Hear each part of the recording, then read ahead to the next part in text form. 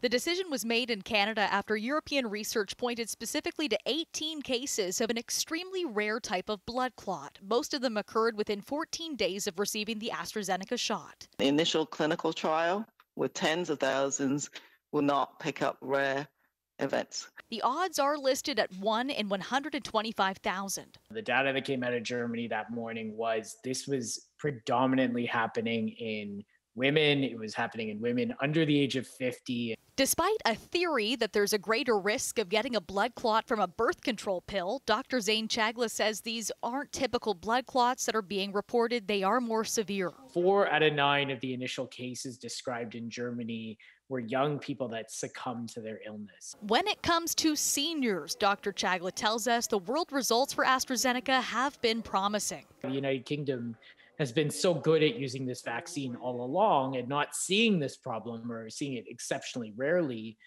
because they've been predominantly putting it in older populations. The infectious diseases physician adds that there's better data now. In Scotland, the AstraZeneca vaccine reduced hospitalizations by 94%.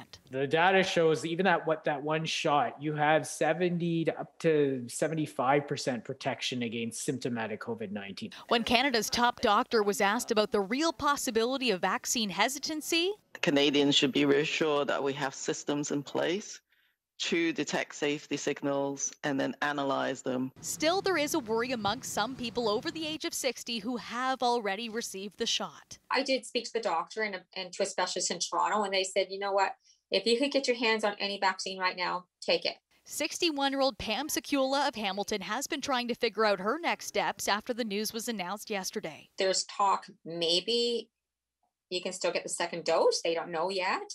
But with more data expected in the coming weeks, there could be further pivoting. The European Union is going to meet in the next couple of weeks and put everything together and give us a better profile of what patients can get second doses, what patients are at risk, and that type of thing. And Dr. Chagla believes those 55 and older will still be allowed to get a second shot, but it does remain a question at this time. There's a big clinical trial in Europe right now around mixing vaccines, and potentially that may be the next step. Canada has already administered around 300,000 doses of the drug with no reports of adverse side effects here. And knowing the risks and benefits of the AstraZeneca vaccine, Dr. Chagla tells us he would still recommend this shot to his parents who are both in their 60s when this vaccine becomes available to them.